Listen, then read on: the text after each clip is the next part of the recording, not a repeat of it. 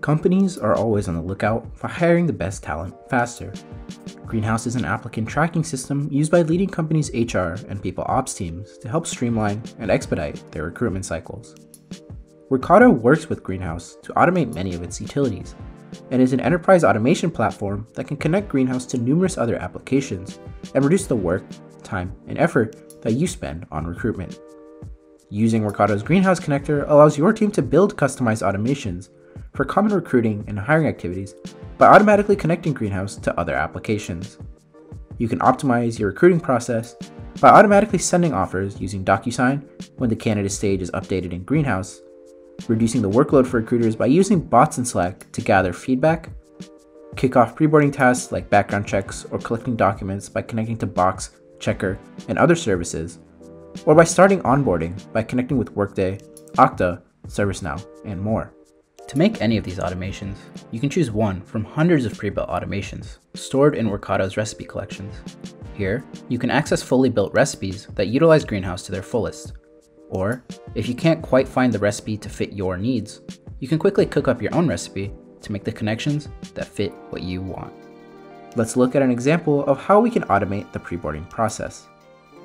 This automation starts with the candidate in our Greenhouse system finishing their preboarding process after their offer acceptance. The signatures are recorded in DocuSign, resulting in a series of task automations like updating a worker record in Workday, notifying the hiring manager and recruiter in Slack, and finally setting up a calendar event for the preboarding tasks using Google Calendar. Let's dive in.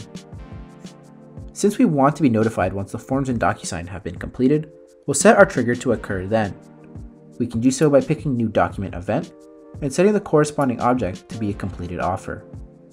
Now that we've filtered for all candidates who have completed preboarding, we'll move on to look up the candidate information in Greenhouse. We'll use the email address of the signer in DocuSign to find the corresponding candidate. Next, we'll quickly connect to Workday to get the candidate supervisor's information for later use. Here we can use the information provided by Greenhouse's unique ID system to find the supervisor we want, and any extra description for future clarification. At this point, we've now identified our candidate and have a host of signed documents in DocuSign, which we want to save in this new employee's Workday profile. However, since there's more than one document, we'll need to implement some business logic to accommodate it. By including a repeat loop, we can handle all documents, doing one at a time.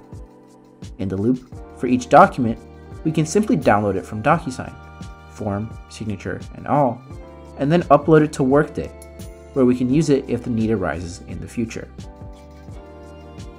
With these first 7 steps, we've gotten all the paperwork out of the way and into the databases we want. Now we want to notify our hiring team of the updates so we can fully move on to the onboarding process.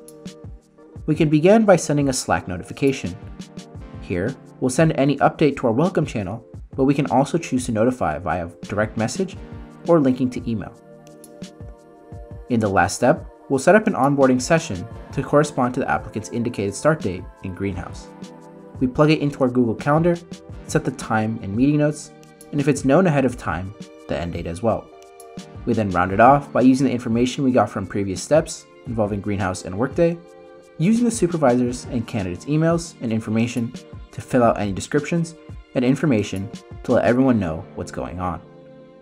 And with that, we've completely automated our entire preboarding procedure.